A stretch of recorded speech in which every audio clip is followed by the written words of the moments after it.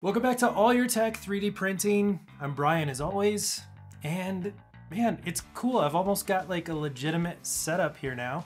I have an overhead microphone like some kind of grown-up adult, and a semi-decent looking backdrop here. But finally, if you can't tell, we've finally built a stand for Iron Man, so he's not just laying all over the desk like he was before. I've got this maker space that's sort of kind of dedicated for me and the kids to just tear things apart and have some fun. So we should see some really cool projects coming up, and I'm also excited to tell you about the first sponsor for the channel, but not quite today. It's coming soon. You're gonna see a really cool build coming up, and I can't wait to get that started. In the meantime, I've had a number of you ask about the hydroponic tower, specifically how to actually get it set up and give you kind of an update of where it's at and what's happened with it. I've had about 2 growing seasons out of this now, so let's show you the progress and what's happened. And to do that, I've got a second one here, and this is what you can expect it to look like after a full growing season. We'll see if we can take this apart. Oh man, it's dropping a lot of stuff everywhere, but you know, that happens. All right. So why does it look like this? Well, as you can imagine, 3D printed parts are quite porous. So no matter what you do, you're gonna have some leakage of the water going through the material. And in this case, the sediment that you see on the outside here is mostly from the fertilizer that you use. There's fertilizer that's kind of a reddish pinkish color when you put it in the water.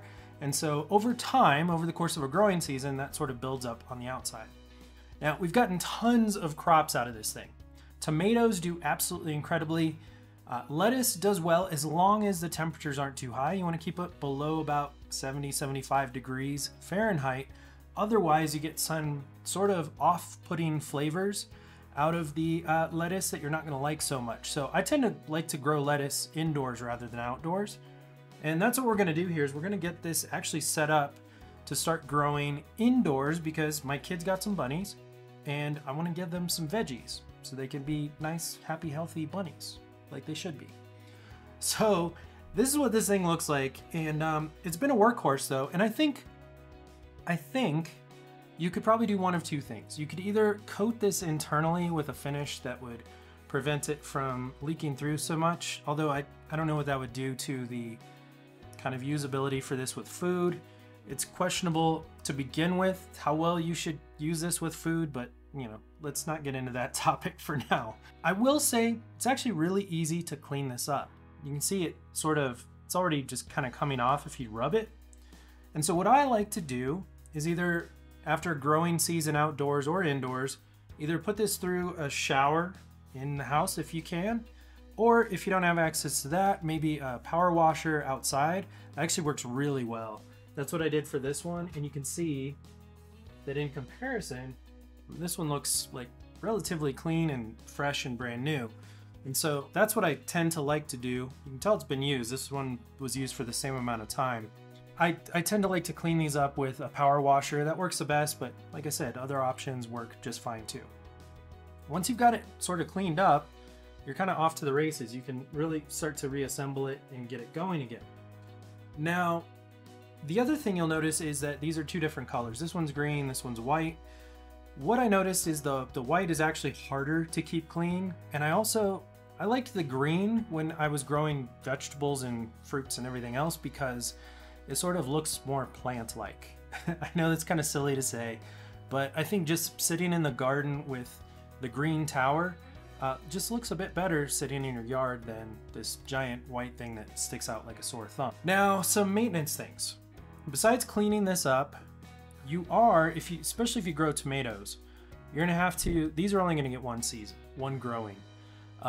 Sometimes you can reuse them. These are actually being reused because they had smaller vegetables like lettuce and strawberries, that sort of thing in them. But if you've got tomatoes, their root system gets so massive that there's no way you're gonna be able to get the roots out without breaking this to pieces. So just know that ahead of time that you're probably gonna damage a few of these to the point where you're gonna have to reprint them and just throw them away, get rid of them. It's not that big a deal. So other than that, this thing is pretty well ready to go. So we'll go ahead and pull this guy over here. And I'm gonna move this this green one out of the way a little bit. So we're gonna focus on this white one. Now again, you know, like in my other videos we've seen, these are modular, so you can just sort of stack them as high as you want to. And in this case, we're gonna probably take it down a little bit because I don't wanna grow that much indoors this year. So the other thing I'm gonna point out is a lot of you asked about running the pump 24/7. I don't do that, by the way. I think I might have in my first video just because I didn't know what the heck I was doing. But I've got this guy. And if you can see this up close here a little bit. And what this does is this shuts off for about 20 minutes and then it runs for 5 minutes. And I found that to be a decent amount of time.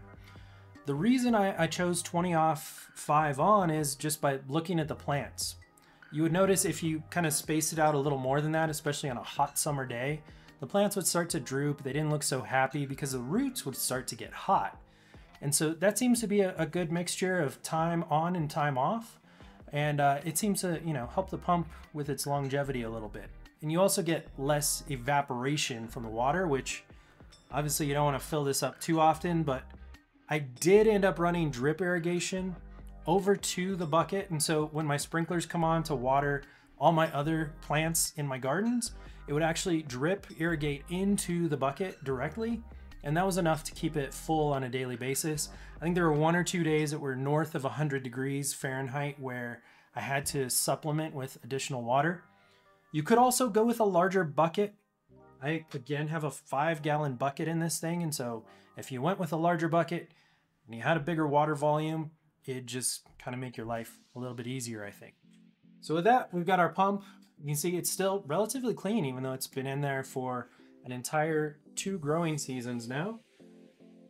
And I do take the time in between growing seasons to clean the tubing. So what you're going to want to do is just disassemble everything, scrub your bucket out, and you should be doing that throughout the growing season anyway, 2 to 3 times minimum, because you don't want any algae or anything nasty growing in there. And also you can get a little sediment in there from the plant roots and all that fun stuff.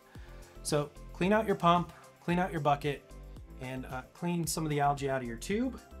Other than that, and this lid has stood the test of time. It's probably got a little bit of rust on some of the bolts, but it's holding its own. And the first thing we gotta do is get some water into this sucker. So I'm gonna go fill this up real quick. So we got our bucket of water. We're gonna take that and put it into the container. And this thing's heavy.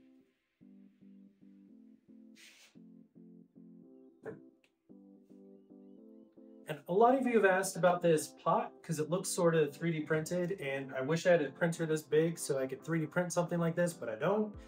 This is from CV2 and I really enjoy it. I'll try to drop a link down in the description if I can find one, but it's a really cool just planter that you can use for this. Now, we're gonna put the lid on top of the bucket inside here. Actually, no, we're not. So we've got to drop the pump in there. Get that guy connected. I'm going to put this on the barb fitting so that it's connected securely onto the pump. Then we're going to drop this in. We're going to run the cable through one of these side holes. And we're going to run this right up the middle.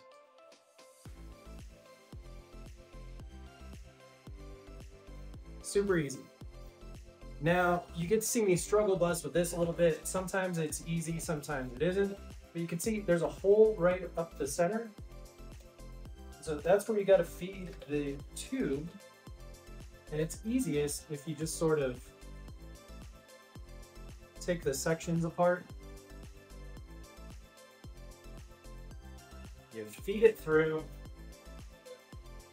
until you can connect the bottom piece. There you go, locked in place. Second one.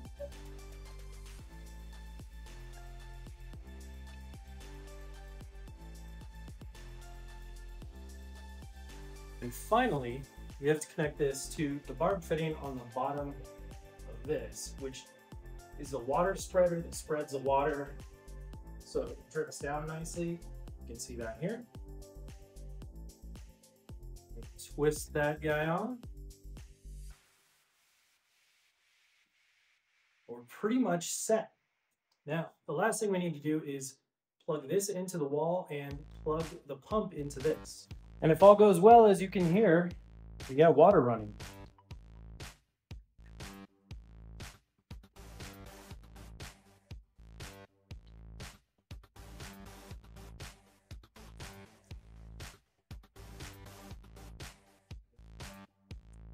And that is it, my friends. Hopefully the next time you see this, we'll be feeding some delicious lettuce and veggies to our rabbits that we've got downstairs. If all goes well, that'll be the case. And let me know down in the comments if you have any questions or anything else you'd like me to cover about the 3D printed hydroponic towers. Otherwise, hit that like and subscribe so YouTube knows to keep promoting this content. And we'll see you next time. Thank you all so much and happy 3D printing.